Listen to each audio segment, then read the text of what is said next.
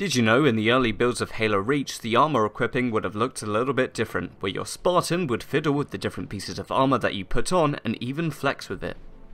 This was probably removed so that you could focus more on the armor that you just equipped, with the Spartan standing still and not moving so much. But it does look pretty cool. Would you have liked for this little detail to stay in? Let me know in the comments down below, and don't forget to like and subscribe for more Halo content.